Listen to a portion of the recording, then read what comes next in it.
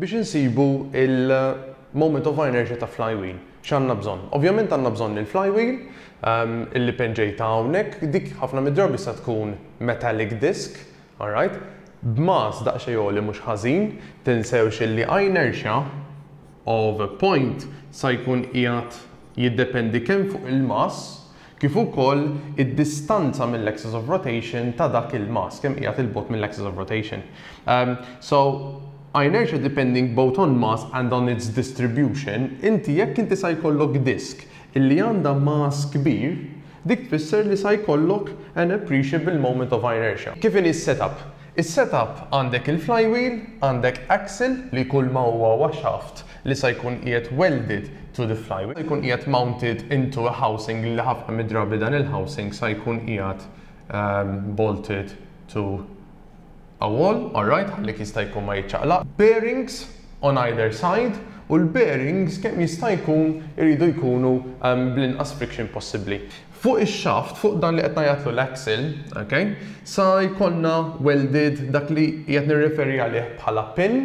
Il-pin kull ma hu sa jkun just a cylindrical piece of metal, okay, that will be welded onto the axle u jidur l-axle, dak il-pin sa jkun qiegħed idur magħha. Dak għandu funzjoni importanti ħafna meta niġu biex ninqabdu l-weight mal-flywheel tagħna. Sa jkollna bżonn weight, jew rather mass, illi l-weight tiegħu nistgħu nikkalkulaw, ġifieri jekk ma nkunux nafu kemm hu tqil il-mass, se niżnuh, sa naraw kemm huwa in kilograms u se nikkonvertu dak il-value in weight. San qabdu string miegħu ġifieri dak se jkun qiegħed marbut. Importanti ħafna li l-string imma ikollha oqda u a looped end. Dik il-loop inqabdu ġol pin. That string will be wrapped around the axle u sa nispiċċaw b'xi ħaġa simili ta' din.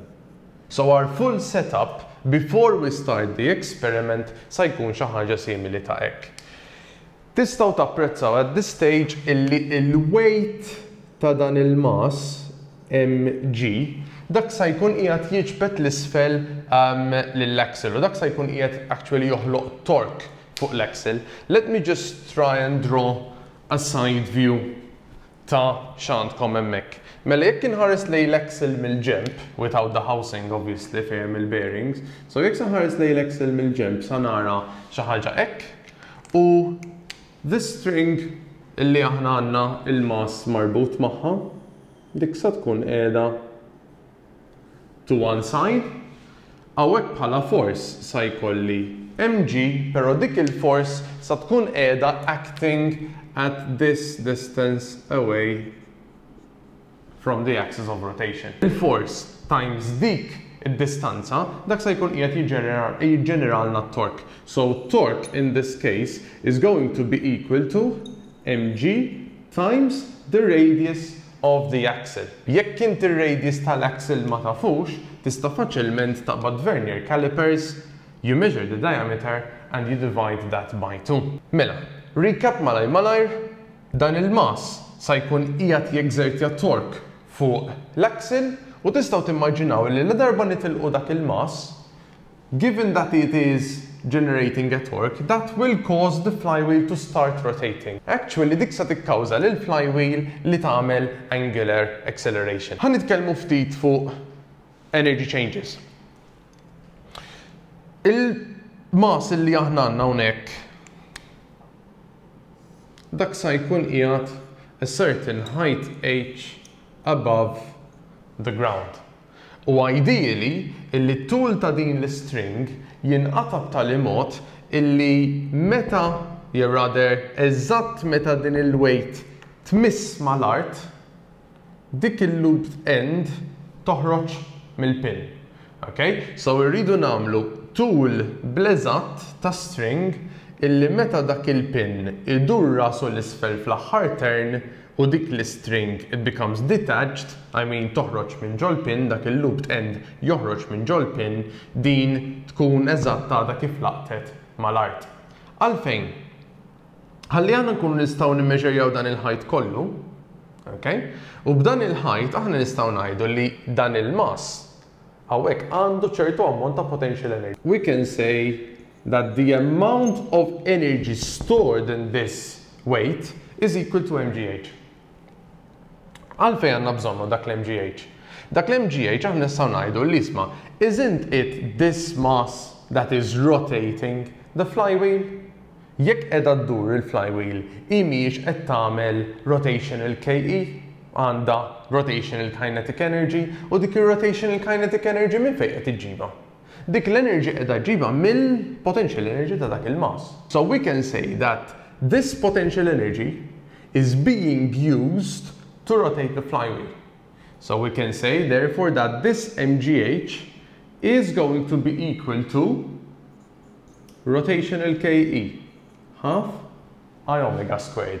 This I obviously is of the flywheel, including the axle and the pin, obviously, as it's acting as a full system. And this angular velocity would be the maximum angular velocity li sa tilħaq il-flywheel. Meta sa tilħaq il-maximum angular velocity il-flywheel sa tilħaq il-maximum meta din tkun waslet mal-art and this string is detached. Però mhux il-potential energy kollha sa tmur biex iddawwar il-flywheel, ma ninsewx. Din il-mass innifisha, it is moving downwards. And if it is moving, it's got KE. So some of this potential energy li għandna fuq, dik sa tkun qed tuża ftit minna biex hi nnifisha timxi l-isfel. Ġifieri li l-flywheel mhijiex sa tagħtiha l-potential energy kollha. Li l-flywheel sa tagħtiha ftit minn dik l-energy, potential energy li hija għandha biex iddawwarha, però ftit minn din l-mgh, minn din l-potential energy sa tintuża wkoll biex din actually timxi linear motion. U jekk hi mixja linear motion, x'tip ta' energy għandha? Kinetic energy translational. So hemmhekk sa jkollna half mv squared. Noqogħdu ftit attenti. This omega is the angular velocity of the flywheel. This velocity is the linear velocity of the mass. Ovvjament this won't move at constant velocity, this tkun qiegħda accelerating downwards, okay? So it is actually the maximum velocity just before it hits the ground. This mass, din il-mass hija il-mass li aħna qegħdin indendlu fuq il-flywheel. Biċċa oħra fejn jista' jagħti il-każ illi jinħela l-energy hija fil-friction fil-bearings. Ma l-ebda bearings, qas jekk tmur għal ceramic bearings, illi sa jagħtuk a frictionless motion. Okay? So xi ftit jew wisq dejjem sa jinħela xi ftit ta' energy fil-bearings innifishom. Some of this potential energy jista' jagħti l-każ illi sa tkun qiegħda tinħela bħala work done to overcome friction. Issa ħafna mid-drabi din jaqblilna ninkluduha bħala work done għal kull revolution. Okay, issa taraw għal fejn iktar il-qudiem, so ħanagħmilha hekk. Work done due to friction per revolution.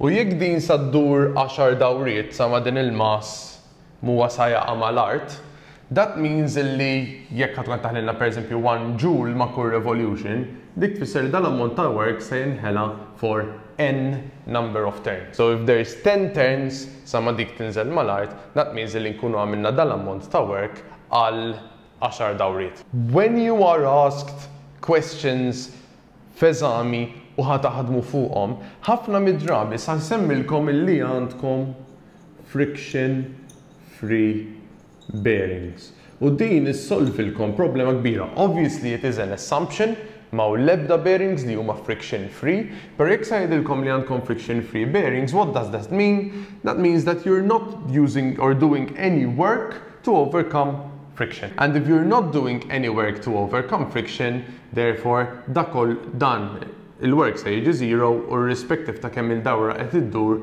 dak hemmhekk kollox sa jiġik zero. So if you know the mass of this weight, okay, il-mass ta' fuq, acceleration due to gravity dik se tkun 9.81, il-height, you're going to measure the height from the bottom of the mass to the ground, dak se tkunu ta' fuq ukoll. Dan il-mass ta' hawnhekk, this is of the linear velocity. What is moving in linear velocity? Dal-mass se jkun moving in linear velocity.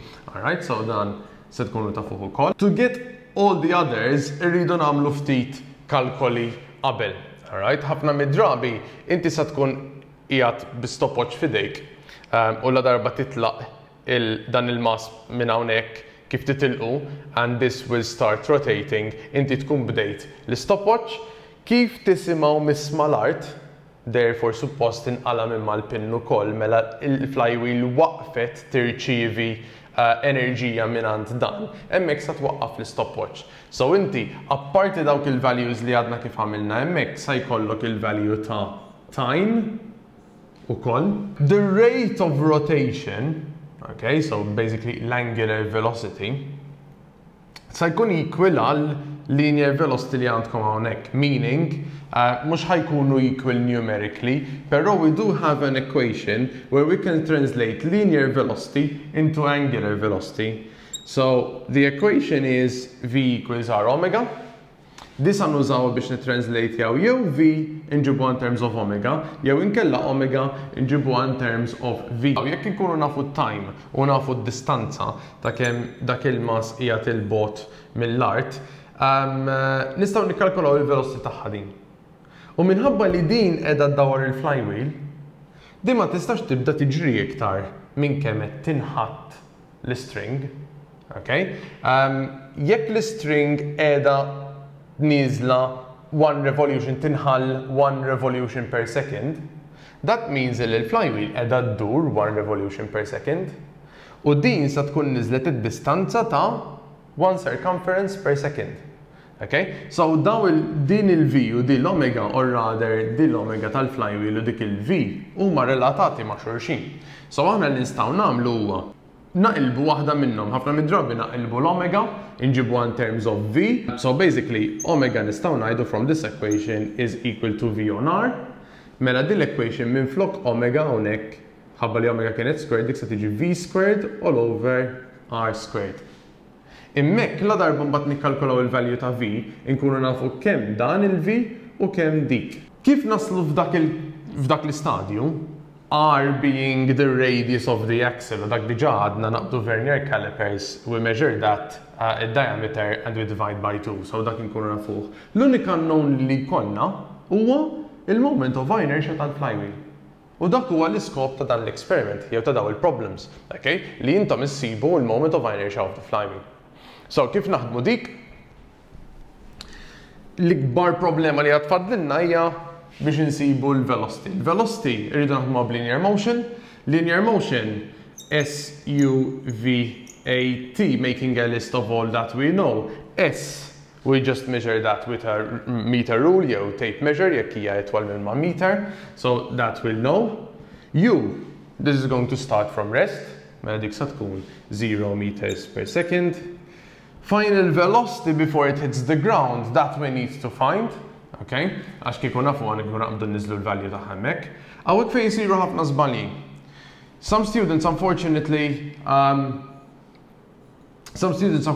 assume that this is falling, free fall.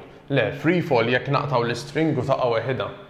Din mhix free fall, anzi di vera sa tinżel slow għalfejn għax titdawwar dik il-flywheel sħiħa. Okay, so that acceleration we don't know either. But the time we have, għax dak insibuh bi-stopwatch. Okay, so the distance, the time, and the initial velocity dawk it-tlieta nafuhom.